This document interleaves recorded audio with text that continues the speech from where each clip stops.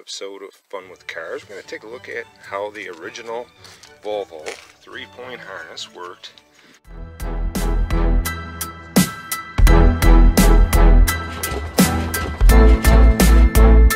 Here's what the seatbelt looks like installed. Alright, here's how the 3-point harness works.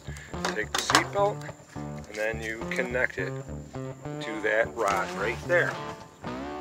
This is how you release and attach the seatbelt. It's got a spring mechanism. You would just clip it on here. That clips on the rod. You increase length for the entire belt. There's no retractor. There's a leather band here. You slide this down and you feed it through here. So, last thing to note, when the seatbelt is not in use, it doesn't retract. You simply hang it up right on this hook. Thanks for watching. Please like and subscribe.